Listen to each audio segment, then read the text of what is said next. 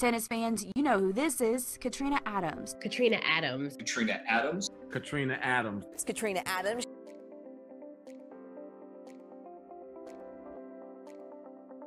I was extremely fortunate that my coach thought I had potential, took me under his wing, and gave me further instruction for years to come.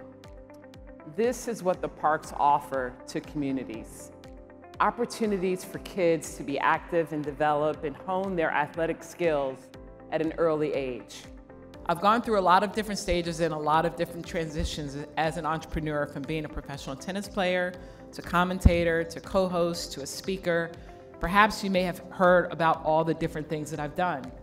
I have a TEDx talk that you can find on my website, and I'm a co-host of We Need to Talk, a sports show that's on CBS Sports Network. And these have all been empowering for me. My mother and several others inspired me to own my arena, but my book was inspired by everyone that I've ever encountered.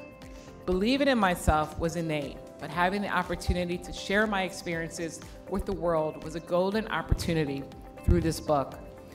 My journey from a Parks kid to the boardroom is not conventional, but yet it's sweet. I was such a tomboy growing up. I played many sports, trailing my older brothers, cousin, and neighborhood kids during the summer months. My sports were softball, strikeout, basketball, football, all the girl stuff. During the perfect spiral, which ultimately assisted me in having a great serve in tennis. Being a multi-sport kid, becoming a great tennis player, having developed great hand-eye coordination at an early age.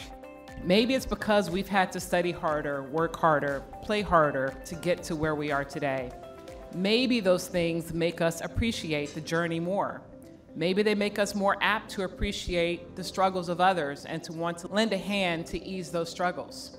Whatever the reason, all of us are keenly aware that if we want to see more like us, we need to do our part to ensure that our shared desire becomes a shared reality.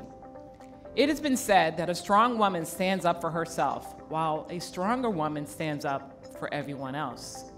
For me, it started with my parents believing in me, believing that I could be something special, believing that I had a talent and an ability that I could employ to achieve. My parents stressed education and values and compassion. They taught me goodness and encouraged me to pursue greatness. They set me on the path. Being a tennis player is being an entrepreneur, as I was my own CEO and my own boss. Being in an individual sport, you must hire your own team who you feel will help you be successful, a coach that you can trust, and others who support your growth and development. I had no idea how to be a businesswoman. I just wanted to compete, but I instantly became a CEO of my career and had to learn how to navigate the world.